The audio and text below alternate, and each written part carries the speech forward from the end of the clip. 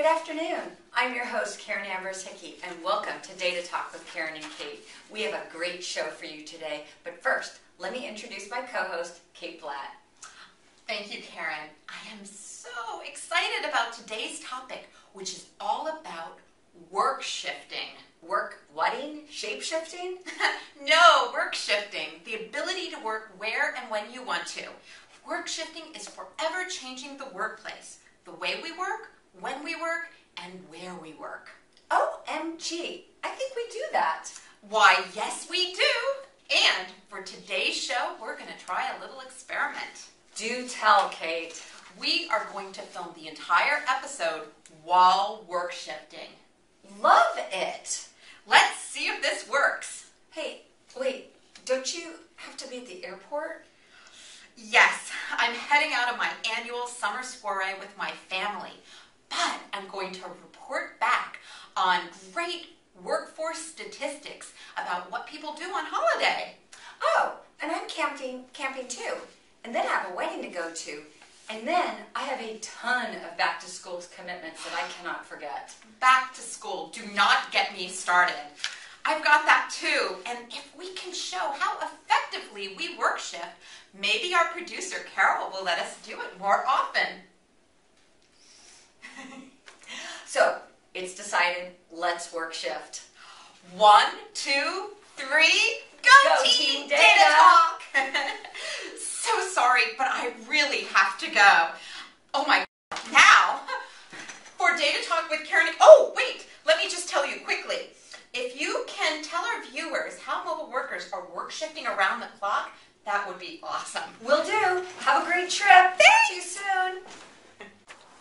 As mobile workers, we now work before our commutes, during our commutes, after our commutes, and even during our lunch breaks. When we finally get home, we continue to work. In fact, we're even sacrificing a little bit of good night's sleep for one last email or to try and finish up on that project. In fact, the flexibility of our current environment is helping us work 10 hours more per week on average than our office-bound coworkers.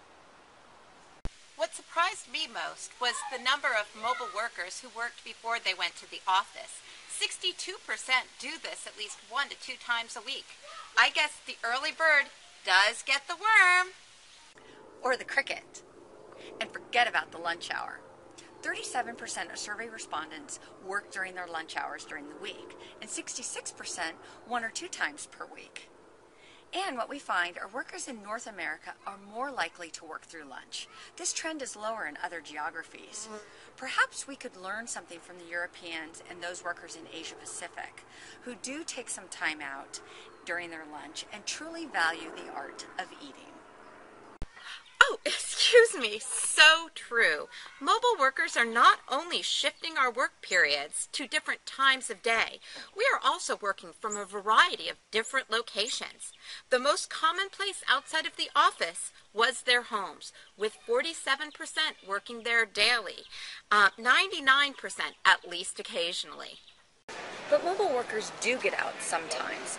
88% work from the road, 84% from cafes, and 77% outside using a citywide mesh Wi-Fi, at least occasionally. We sound super hyper-connected. Do we ever disconnect? We do, but I'm about to sit down to dinner with my family, so we'll have to wait until next time. And that's our show for today. Additional information on the Mobile Workforce Report can be found at mobileworkforceproject.ipass.com. Stay tuned for more on work shifting in our latest Mobile Workforce Report. And with that, I'm Karen, and she's Kate, and here's hoping we stay connected.